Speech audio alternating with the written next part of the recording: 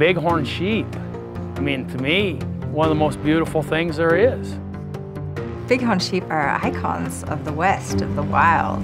They're magnificent creatures. They're amazing. Never falling, jumping up from rock to rock, jumping up sheer cliffs. Having enough habitat for wild sheep is a concern.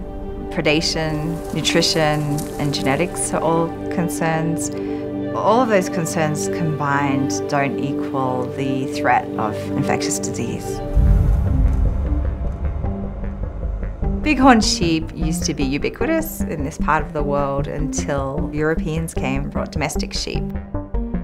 The combination of unregulated hunting as well as diseases that were transmitted to bighorns from domestic sheep had a tremendous impact on the bighorn sheep.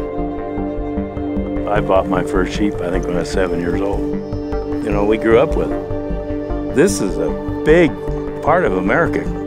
It started the West here, and it's about gone.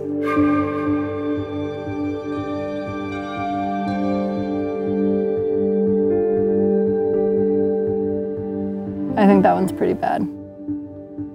Could be 10 days, but could be tonight.